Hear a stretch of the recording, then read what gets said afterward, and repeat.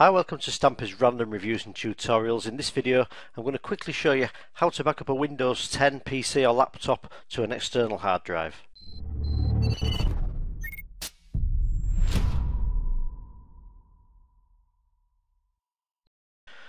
So recently I purchased a brand new hard drive. It didn't come with any actual software and I was presuming I couldn't just back this up.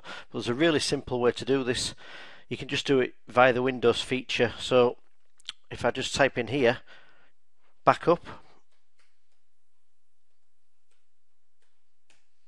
and hit enter, it takes you to this backup page. You can see here there's a backup section on the left hand side, and if you click more options here, I actually already have mine set up, but all you have to do is plug the hard drive in. I didn't realise this. It'll ask you which folders you want to back up, so I've selected all the ones down this left hand side that I want to back up. I'm just going to plug the hard drive in now and I'll show you exactly what it does. So that's plugged in. I'm just waiting for that to boot up a couple of seconds. And what happens when you click backup now is it actually backs up everything that isn't on the external hard drive. It doesn't back up everything again. So that's the things that I've dropped to it before. Just close that a minute. If I just click backup now, what will happen is it'll actually just back up all the data that isn't on this external hard drive. So you don't actually need any extra software. I used to use Seagate Dashboard and I've been searching around for it, but all you've got to do is click backup.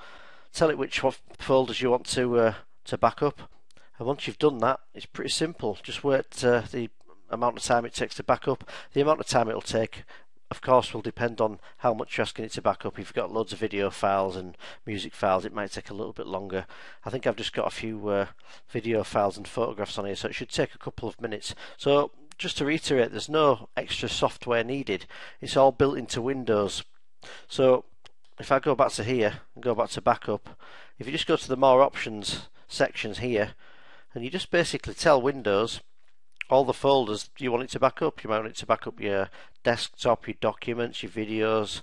That's all you need to do. Once you've done that, you just click backup now. And you don't even need to keep this external hard drive connected. You can just plug this in once a week or once a month or whenever you do. It doesn't have to be permanently connected. Just plug it in, click the backup button, and it'll back it up. I think because I've gone off that page, it has actually just stopped backing up. Yeah, you can see now if I click back up now, it just kind of flashes and goes off. That's because it's backed up all the data and it's not actually got anything else to back up. So it's pretty simple to do. If you actually go to the hard drive itself, you can check that all your data is on there. Works really well.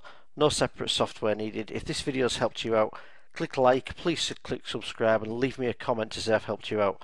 Brilliant to do. I love doing this. I don't really trust all this cloud software, although I do use it. I like to have my own personal backup. As you can see there, that's just finished doing that job. Thanks for watching, and I'll see you again next time on Stampy's Random Reviews and Tutorials.